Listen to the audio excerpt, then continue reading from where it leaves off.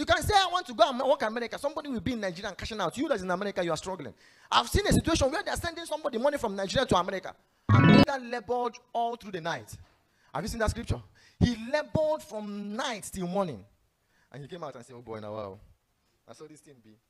Kai. I saw a person just wasting time, wasting life, nothing to show. It's not as if we will not labor. We have been making efforts. It pains me. You are making effort, and then when you check, you read and your result came out, you have E. Has it happened to you before? That is called toiling.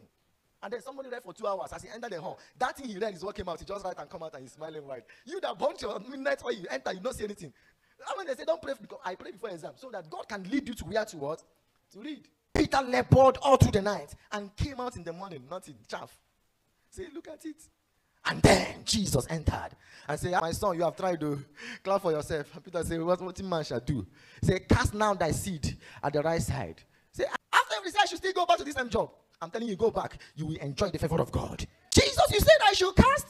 Well, I've tried though. Nevertheless, at thy word, I cast. And he harvested from the same place, from the same location, from the same industry, from the same business, from the same career. He has been laboring over the years. There was massive support.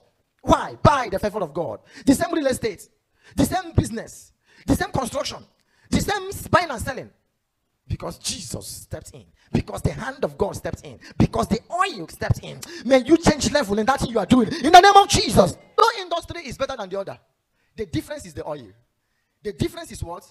The oil. No business is better than the oil, the other. The difference is the oil. You can say, I want to go and work in America. Somebody will be in Nigeria and cashing out. You that's in America, you are struggling. I've seen a situation where they are sending somebody money from Nigeria to America. Somebody say the oil.